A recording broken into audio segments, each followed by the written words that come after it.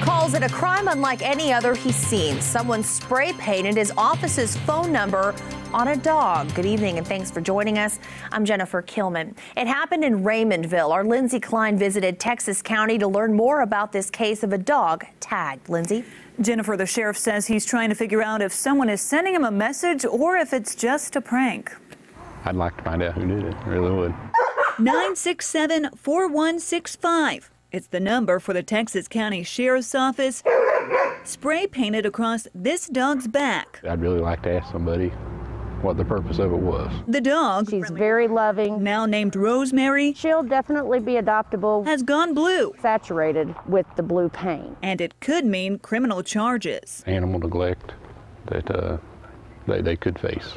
So far, the spray paint has been relentless. We've tried a couple remedies that people have suggested. I would say, from the lack of the hair being matted together and stuff, that it's been on for a while. Rosemary was found yesterday. She had the Texas County Sheriff's Office number spray painted on her back twice, and you can tell she looks malnourished. A dog of her size and her breed should probably weigh around 70 to 80 pounds, and from looking at her, you know, you can tell she's probably 20 pounds or more underweight. Deputies spent hours Thursday trying to figure out what the message could mean. It could go either way. You know, it could be a prank or it could be someone saying, you know, we know the dogs will be taken care of. In addition to the number, the dog also has a spray-painted collar and leash. There's paint on its paws and behind its ears as well. I guess I'd like to know who did it, but then again, I don't want to know because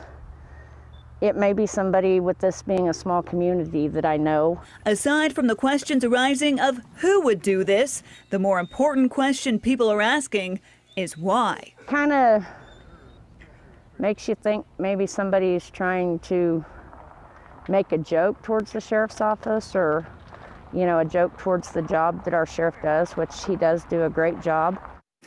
Raymondville is about 7 to 8 miles from Houston. Another dog was found with Rosemary, but that dog was not spray painted. The sheriff thinks the dogs could have possibly just been dumped in the area there. If anyone has any information, they are urged to contact the Texas County Sheriff's Office at 417-967-4165. Rosemary will eventually be up for adoption. For information on that, you can call the Texas County Animal Shelter at 417-967-0700. All right, Lindsay, thank you.